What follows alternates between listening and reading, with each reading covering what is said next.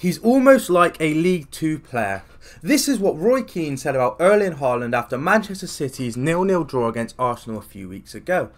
And this statement has opened up a season-long debate as to whether Haaland is actually a good footballer and has got people once again questioning, is he overrated? And you'll hear stats such as the fact he has more big chances missed than anybody else in the league. And yes, that does include Darwin Núñez.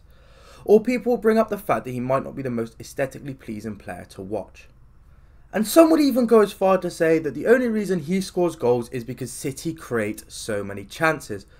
Well, I'm here today to see if any of these criticisms are justified or if it's just people unwilling to admit that the best striker in the world plays for Manchester City. But before we get into that, please like the video if you enjoy and subscribe to the channel if you haven't already. The goal is to reach 300 subscribers by the end of the year and your support is very much appreciated. Especially if you're new around here, please drop us a sub and also check out the rest of the videos on the channel. Without any further ado, let's get into whether Haaland is overrated or not. 36 Premier League goals. 52 goals in all competitions combined with 9 assists. Those were Erling Haaland's numbers last season. Absolute incredible numbers, especially when you pair it with his treble that he won with the club. It was a perfect debut season for the player. I'm pretty sure we can all agree with that. But people will now say that his second season hasn't been as good and that he is not as good of a player as he was last season. And people say that he's been figured out or he was overperforming. And yes, he might have been overperforming because those numbers that he put up were absurd, especially since he only played 53 games in all competitions last season. So he basically scored a goal a game because he scored, what, 53 games? Basically a goal a game then, right? Okay. And people will be saying, oh, well, he's not scoring as many goals as he did last season. He's missing more chances than he did last season. He's not as good, blah, blah, blah, blah, blah. So, as of right now, Haaland is sat on, I believe, 31 goals in all competitions. I'll quickly check that for you now. Yes, he is sat on 31 goals for the season with 6 assists, right? These are not bad numbers, especially seeing as he's only played 38 games this season. So he's still got a good goal to game ratio. And yes, obviously, of course, these numbers are not as good as they were last season. But those numbers he was putting up last season were definitely unsustainable, and I didn't expect him to put up the exact same numbers again. So his form hasn't really fallen off a cliff like some people will say. But obviously, everybody on social media, on YouTube, whatever, likes to be hyperbolic in their opinions, right? So he's still putting up decent goal numbers. And people say, oh, he's missed the most big chances in the league. He's missed more than Núñez. Okay, let's look at the league goals.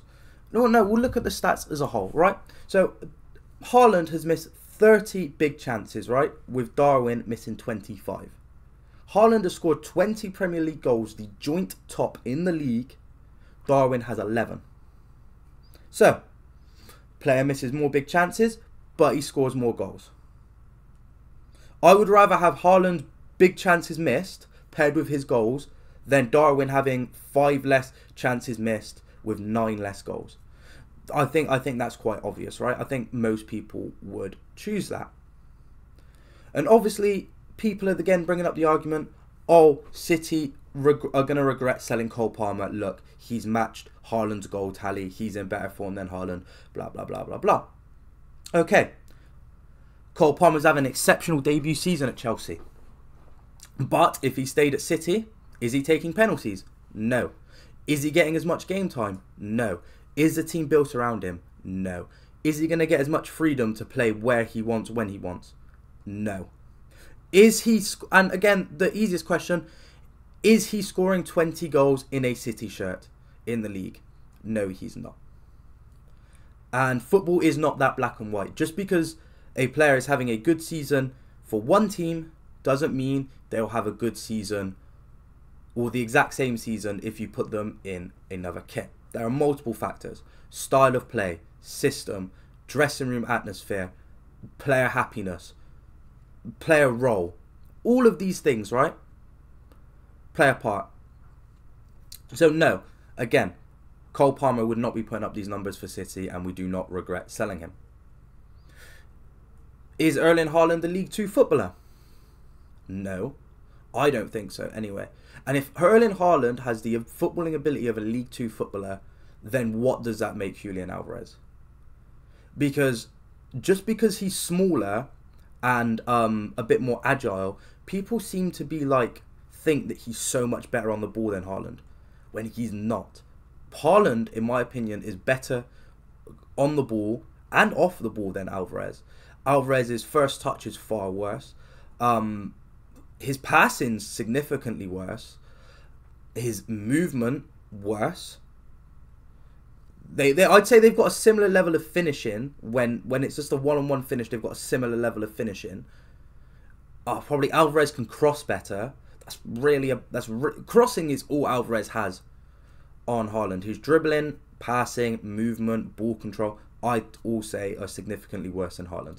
So I'd say again, his footballing ability is definitely made to look worse by a lot of people as basically just an excuse to slander him. Or when he's not having a good game, people can say, oh, well, he didn't complete X amount of take-ons, whatever. But his hold-up play is good. His hold-up play is very good. We saw it against Arsenal last season. We saw it against Bayern Munich last season. We've seen it in countless games this season. His hold-up play is good. And especially, we look at the game against Real Madrid last week. He doesn't score a goal. But if Haaland isn't taking up the positions he was taking up, I don't think Foden scores, and I don't think Vardiol scores. Because a lot of the time, both Tchouaméni and Rudiger were focused on Haaland, because you don't want to let him in behind. You don't want to let him have a sniff at goal. So if you have a striker there that is known for being dangerous in the box, and you should not allow one-on-one with your keeper, of course you're going to double up on him. So as soon as those defenders double up on him, it gives people like Foden, Grealish, Doku, De Bruyne, Silva space. It gives them space. And again, these are players you don't want to afford space and time on the ball, but they have no choice. So it's either allow these players space on the edge of the box and just hope someone can throw their body in front of the shot, in front of the pass, or you allow Haaland one-on-one with your goalkeeper. And every time you choose the first option, every time you mark the latter option, because that is the one that's most lethal. But that doesn't say that the first option isn't lethal. And it puts you in a predicament where it's kind of a hope and pray situation. And obviously you see with games against Liverpool, against Arsenal, Liverpool defended so well. Arsenal defended so well. So it nullifies his goal scoring, and it makes his off the ball movement look less impressive because no one's scored a goal. But just because no one's scored doesn't mean he hasn't played well. A defender can mark a striker out of the game, but the striker can still have a good game. It just depends on if the striker is willing to drag that defender around with him, or if he's just going to throw a strop and be like, I'm not getting the ball, I might as well just stand here. Because if Haaland stands stationary and lets Saliba, Gabriel, Van Dijk mark him out of the game, then yes, he's not going to have an impact on the game. But if he's always moving and making Saliba be on his toes, but Saliba still doesn't let him get a sniff of goal, he's had a positive impact on that game, especially if a goal comes from Saliba, Gabriel, or whoever the centre-back of your choice is, from them being out of position.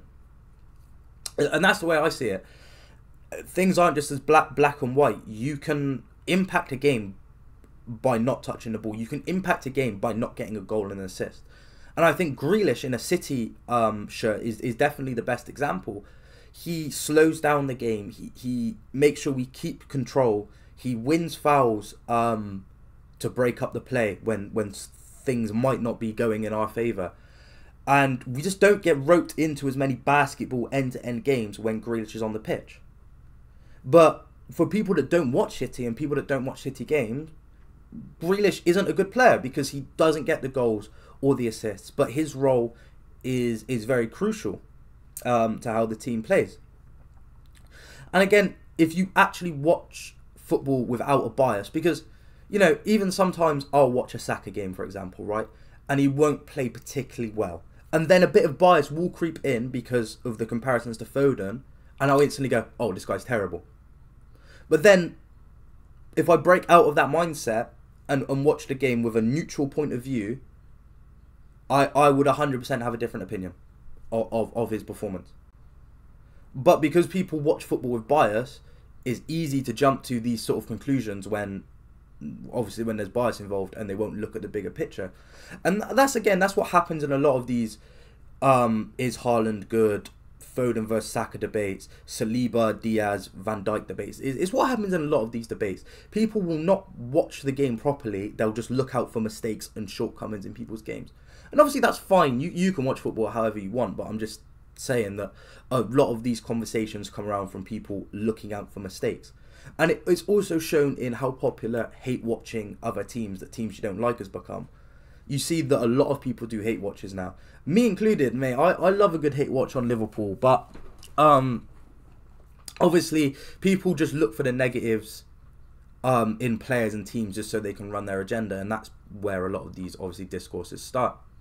And I feel like the final thing I have to say on the Haaland front is, yes, he's not having as good a season as he did last season, but he's been injured for a lot of this season.